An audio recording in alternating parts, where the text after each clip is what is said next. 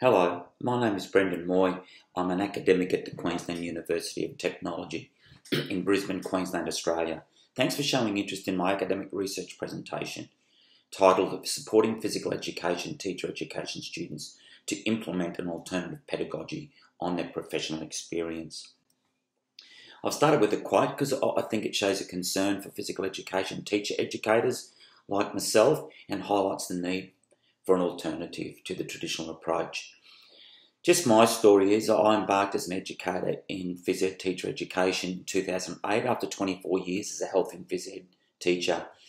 I wasn't as aware of the problems with the traditional approach until I had, I suppose, opportunity at uni to really think about it and research it and read a lot. And what really shocked me the most was the growing unpopularity of phys ed in schools.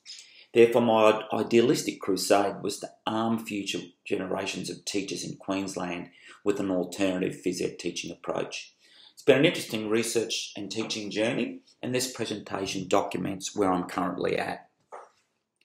So these approaches, like TGfU, have been promoted within phys ed teacher education courses across the world for probably around 40 years. It made little impact. Just to show you how long ago that was, the very young guy in the photo is me. That's my first day teaching in 1984.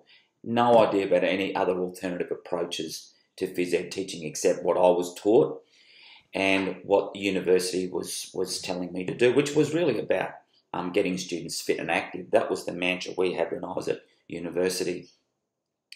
So back to the traditional versus alternative approaches, the question is, how do educators typically prepare teachers, pre-service teachers, to implement alternative approaches?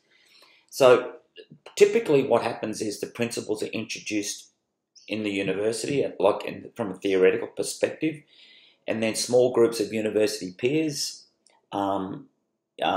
implemented the approach. So pre-service teachers take turns of teaching their peers, which is micro-teaching, or experience it firsthand as students. Then, after that experience, they're encouraged to implement it on their professional experience or practicum. Unfortunately, this university micro-teaching experience hasn't been effective in achieving this aim. Therefore, there needs to be an alternative. Here's an alternative then that's been proposed by university researchers, and it's all about bridging the gap between the coursework and the school practicum. So to do that, researchers suggested an alternative practical university teaching experience in which small groups of pre-service teachers work together in collaboration with a pedagogical expert in a community of practice. And within that community, they explore the implementation of alternative pedagogy in an authentic physical education setting. I decided to try this with my fourth year students and then document its impact, because I found that after they experienced the constraints-led approach in their second year, they became very strong advocates for the approach and showed an encouraging desire to implement it in schools. However, they did not have the skills, the depth of knowledge to authentically implement it in practice. Just to give you some background, the constraints-led approach is very similar to TGfU and other games-based approaches. Its learning, design and delivery is grounded in modal learning theory of ecological dynamics, and the same modal learning theory can underpin TGfU. So just like other courses, I used to use micro-teaching, so I decided to evolve and use this new alternative approach. I contacted the local school, which was just next door to the university. I was able to get phys ed classes taught at our university campus by our pre-service teachers, and they worked together to plan, implement, observe, interpret and evaluate learning and teaching within these physical education classes, which were half the typical size to allow the students to be able to learn in a simpler environment. And I just focused observation. So when we looked, we had a shared lens through which we watched the lessons and interpreted them. And it was effective because what actually happened was that students learnt to develop learning environments that embedded principles of the constraints-led approach, like representative learning, design task simplification, and also constraint manipulation. It's a really good quote there of a student who's really had a good experience learning something a bit different that they hadn't experienced before at university, and something that I was very happy to read, of course, as anyone would. So this is the next step. This current study is about following these same pre-service teachers on their journey and investigate if what they learn at university transferred into their teaching practice while in their subsequent school practicum. So the 36 of the 40 pre-service teachers who participated in the previous study, and participation involved undertaking the course requirement of the 4 weeks of supervised professional experience in an Australian secondary school, commencing a week after completion of the pedagogy and curriculum unit that incorporated the university teaching experience. So that's 6 weeks of teaching the local school students in collaboration with myself and in groups. They experienced that, had a week, and then went straight to a school to teach on practicum. So when they returned to university, they submitted a reflection about how their practice was influenced by what they did at university. So on practicum, the pre-service teachers demonstrated an ability to design and deliver learning activities that authentically embedded the principles of the constraints-led approach. You know, just like they did at university. So it was a really powerful results to get, and I was very happy that they could actually do that because that was what I was setting out to do. Just as an example then, so when confronted with the problem of developing students' technical skill, pre-service teachers demonstrate an ability to design and implement simple, representative, constraint-led games. So this showed that they could embed the principle of representative learning design in their teaching. So I'll let you have a bit of a read of that student's reflection, which they did after the end of their prac. And the key there is, as they learned at university, the closer the skills in games, practice games or practice tasks, the greater transference of learning will be. And also implemented games that weren't repetitive stationary passing drills, but also like 2v9 in grids. What's really good is they validate what they do, or they justify what they do by using some theory with regards to coordinating perception, decision-making, action together, which you don't do when you stand stationary and throw a frisbee back and forth. They also embedded the principle of task simplification, and they simplified the learning environments to better match their students' ability level. Extremely important principle to have, because many environments are too easy for students, many environments are too difficult. So to match them, and I know there's a diversity in a class, they aimed at the poorly performing students, and they could identify rate limiters that restricted their performance and manipulated task constraints to overcome them. So an example there of a rate limiter is in the game of basketball, passing and catching was poor because of defensive pressure according to the student. So what they did in the game, they relieved defensive pressure and had 3v1 games, which is really smart and really good that a student could do that.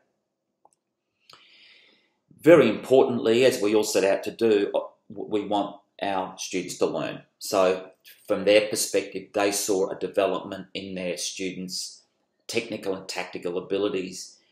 And the reason for doing that was they allowed them time and space to develop their abilities. You can understand 4v4 as opposed to 4v1 gives students the opportunity to develop passing and catching because of the time and space. So there's an example there of what that student reflected upon. The question then was, why was the environment so successful at university in its transfer to practicum? And I believe the main reason was the integration of the constraints principles and the modal learning theory into the design and delivery of the university teaching experience. For example, it was representative. So what the students experienced at university was representative, mainly because there was real school students in the authentic class. So the advantage of that was learning to implement the constraints approach with a class of 13 to 14-year-old students gave pre-service teachers the opportunity to observe and interpret realistic student performance outcomes. So having that information available allowed them to develop the ability to identify and propose rate limiters or reasons for their performance, and then also be able to explore learning environments to overcome their impact. Now this happened over a period there. So pre-service teachers at university were observing students' poor throwing and catching skills. As you can see in the picture there, you can understand from that picture there, the defensive pressure and the congestion were the two problems. So over a period they learned that they needed to overcome them. So they designed games where defenders had to stand 2 metres away from the play of the frisbee. They designed smaller games of 4v2 where there was more space and there was more opportunity to have free players in space to pass to. So when they went to university, to prac, they had the similar situations and they could apply what they'd learned at university to similar type student performance outcomes. The task was also simplified at university so that what happened was, because student teachers or pre-service teachers are developing their ability and they've had limited experience, you need to give them an environment that's simplified. So working in groups of 5 to 6 under the guidance of an expert and teaching lessons to half of a size class, not 24 students but 12 students, simplified the environment for them.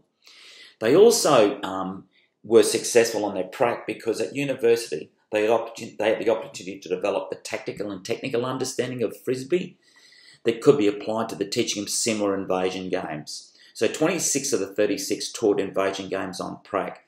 So previous research has found that a lack of these attributes was a hindrance when trying to implement an alternative.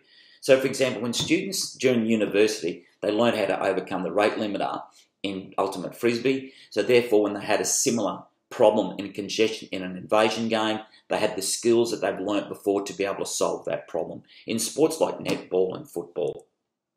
The other reason was the environment was very supportive, which is a really important thing that research will tell you. The reason it was supportive for these students was that pre-service teachers attended their prac the year before there was a change in the Queensland syllabus in senior physical education. I was actually recruited to rewrite the motor learning unit because it was outdated and embedded the constraints-led approach. Thus, there was discipline leaders across schools in Queensland that needed to learn more about the constraints approach. I did a lot of presentations and started to educate them about the approach. Therefore, what happened was that when students from my university came to their schools, they were supported in their implementation.